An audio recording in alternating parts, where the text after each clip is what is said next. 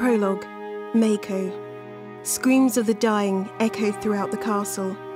As Mako made his way toward the stairwell, he kept to the shadows cast by the setting sun.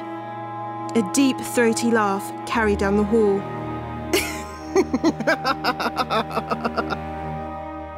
Mako slid into an empty room, pressing his body flat against the wall next to the door.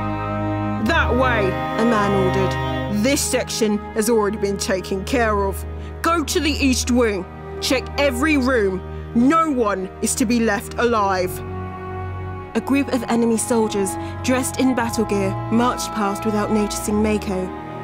They carried weapons, swords and daggers, all dripping with blood. Mako's fists tightened around the hilt of his sword, his muscles tense and ready to attack. He held his breath and forced himself to remain still instead of charging the soldiers. When the last man stepped around the corner at the end of the hallway, Mako crept out of the room. A deafening rumble shook the castle, causing small pieces of the ceiling to cascade down like snow. An hour earlier, the fearless king had led his soldiers to the docks to fight the invading army. A messenger arrived 10 minutes ago with news that the king and his sons were dead. As commander, it was Mako's duty to protect the remaining royal family. Mako ran up 4 flights of stairs and down an empty corridor. At the tapestry depicting a castle shrouded in clouds on a mountaintop, he shoved it aside and entered the secret passageway. Darkness and a musty smell engulfed him. Feeling along the rough walls, he counted as he moved through the tunnel. At 30 paces, he turned left. Then at 50 paces, he stopped.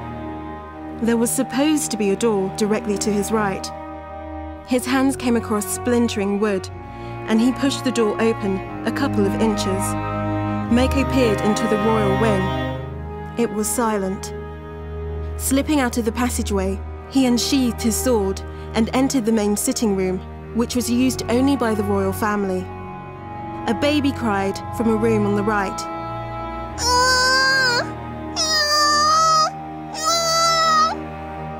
The sound similar to his daughter's, making his chest tighten with concern. Were his baby daughter and his wife still alive? Or had the enemy gotten to them too? Mako took a shaky breath and progressed toward the doorway, limiting his steps to the rugs and avoiding the stone floor. Glancing inside the room, he realized it was the royal nursery. Mako raised his sword and held it ready, then counted to 3 and stormed inside. Movement came from a curtain across the room. Who's there? He demanded. The queen stepped out from behind the heavy fabric, her face red, her hair wild and untamed. "Commander!" she cried, clutching her wailing baby tight against her chest.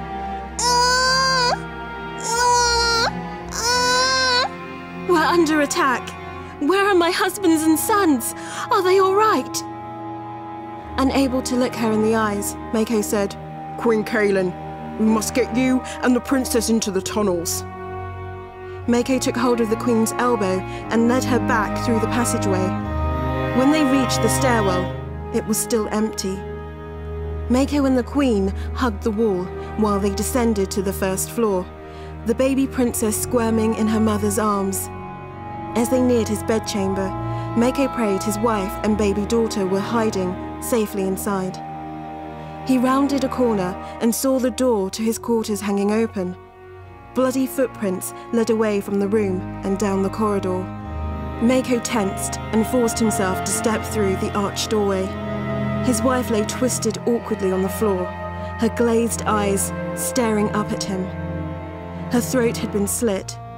Blood pooled around her body, its metallic smell thick in the air. Mako's legs buckled and he fell to his knees, feeling for her pulse. It was too late to help her. Perhaps no one had noticed his baby daughter, Tabitha, tucked inside her cradle in the corner of the room. Mako ran over to her. The white blanket she was swaddled in was crimson with fresh blood. The baby's round, chubby face looked peaceful, but a knife with a silver sun on the hilt protruded from her chest.